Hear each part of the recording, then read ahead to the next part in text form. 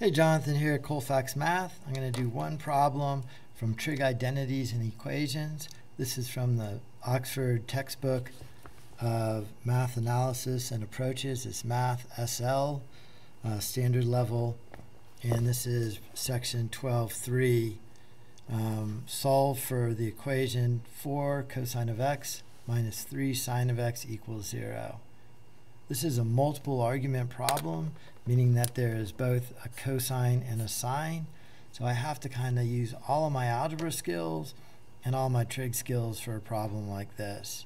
So multiple arguments is like having 4x minus 3y equals 0.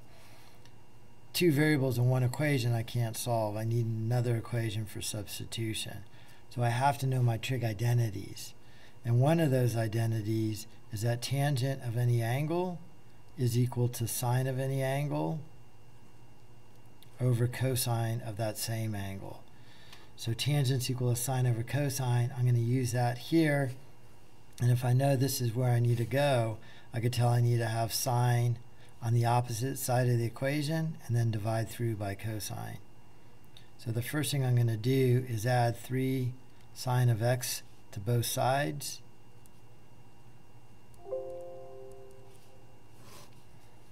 That'll give me 4 cosine of x is equal to 3 sine of x. Right, I added 3 sine of x to both sides. I'm going to divide both sides by cosine of x. There's no addition subtraction signs, so I could divide cleanly like this. And then additionally, I'm going to divide both sides by 3. So my 3's will cancel on this side. My cosines will cancel on that side, and it'll leave me with sine of x over cosine of x is equal to 4/3. Then now this is where I use my identity substitution.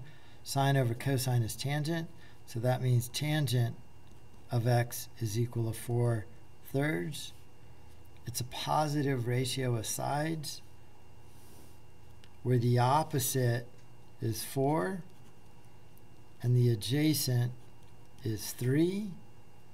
So that's going to happen in the first quadrant where I have a triangle with an opposite of 4 and adjacent of 3, or in the third quadrant down here where the opposite is negative 4 and the adjacent's negative 3.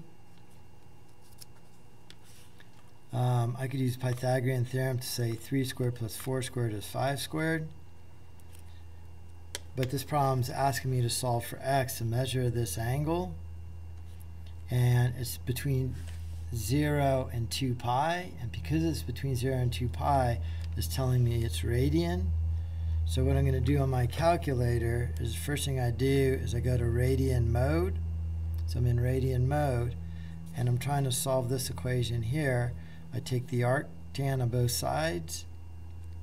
That'll cancel with that. X will be equal to the arctan of 4/3. So I'm going to do that on my calculator. The second tangent of 4 divided by 3 is 0.92. So this is 0.93 radians. Just because I'm a builder, I know that this angle, the equivalent is, I think, 53 degrees in a 3, 4, 5 triangle. So if it was in degrees, this would be 53 degrees. But it's radians because the domain is between 0 and 2 pi. This reference down here is also 0.93. But I want to know the actual angle, so I start here. I rotate around 90, or pi over 2, pi plus 0.93. So my first solution is 0.93. My second solution is 0.93 plus half a cycle pi. So this is 0.93, and this is 3.14 plus 0.93, or 4.07. So those are my two solutions in this domain of 0 to 2 pi. All right, hopefully that helped on that problem. It's a little bit tricky. There's a lot of pieces put together. Algebra skills, trig skills, identities, solving equations, knowing the fact that given a dependent variable ratio size, there's an infinite series of solutions, and then cutting that off with a domain. So this is Jonathan at Colfax Math, going over trig identities and equations, how to solve this one problem.